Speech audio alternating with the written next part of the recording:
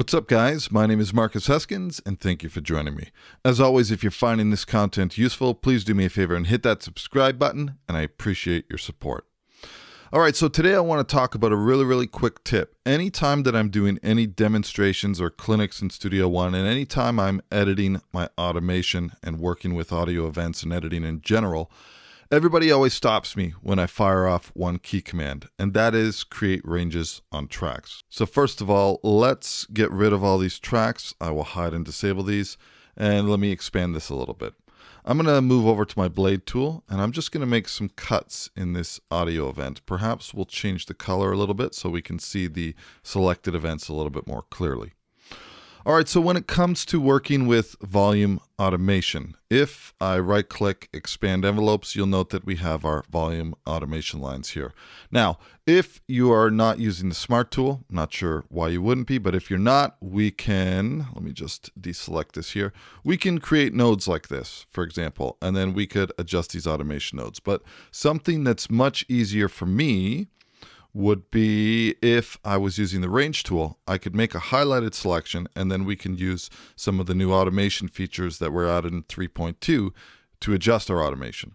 This to me is wasting time, it's wasting steps. A lot of the time that I'm automating, I might want to move the entire section or an entire phrase all at the same time. What do I mean by that? Okay, well, let's switch back to our arrow tool.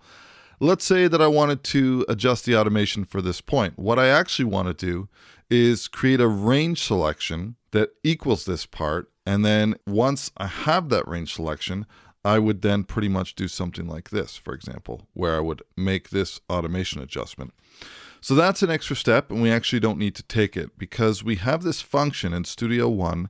It's Shift-R will automatically create a range selection for any event that you have selected. So for example, even if you have, let's select these two, even if you have non-contiguous events selected, meaning that they're not butting up against each other, if I click Shift-R, I've automatically transferred that selected event to a range selection, which is the exact same duration.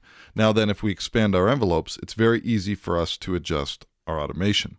So this tool for me, or this key command, is very useful, and I end up using it all the time. The other one I want to take a look at is, let's bring back these tracks, and I need to activate these again. I'm doing this by shortcuts that I've created in Studio One, if you're wondering. Let's say that we wanted to do the same type of thing, maybe that there's this section, or perhaps this one, and instead of just making a range selection for that particular track, let's say I wanted to make it across the whole track. And let's say that I had, for example, a bus channel that I wanted to automate as well. So I could select this, and instead of choosing Shift-R, I can choose Option-R. So if I choose Option-R, it will select essentially everything in your whole entire arrange window. So you can see that this range selection has been applied across everything. So Shift-R is going to apply a range selection on the track based on the event that you've selected, and Option-R is going to apply a range selection across all of your tracks in your entire session. So this could be useful because then maybe you have some bus automation and you wanted to do something like that.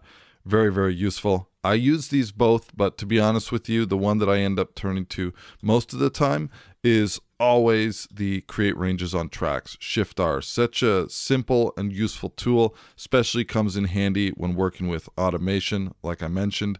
Just select the events you want, Shift-R, expand your envelopes, and then you can adjust any automation using the trimmer tool based on the range selections that are happening on your track.